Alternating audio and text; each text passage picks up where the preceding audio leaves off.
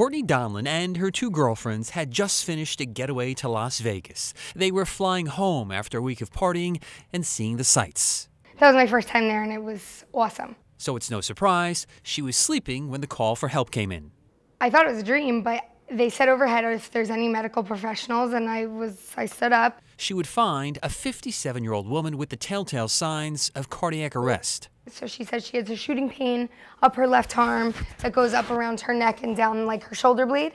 Donlon grabbed a defibrillator just in case and treated her with what was on the plane. What I had available to me was oxygen, and I was pretty sure I could get aspirin from someone on the plane. She knew the blood-thinning qualities of a chewed aspirin just might save the woman's life. Donlon then convinced the pilot to land, and he did in Charleston, and the woman was taken to a hospital. Not bad for a nurse only 9 months on the job at Robert Wood in New Brunswick, but the profession is in her blood. Mom Renee is a nurse at Robert Wood. So is Sister Nicole, and Sister Danielle is also studying to be one. To be honest with you, I think if I would have told them to do it, they would never have done it. As for Courtney's actions, I'm very proud of her. I felt that she was definitely prepared to do the job. Courtney is hoping to hear how the woman is doing and just thankful that she could help.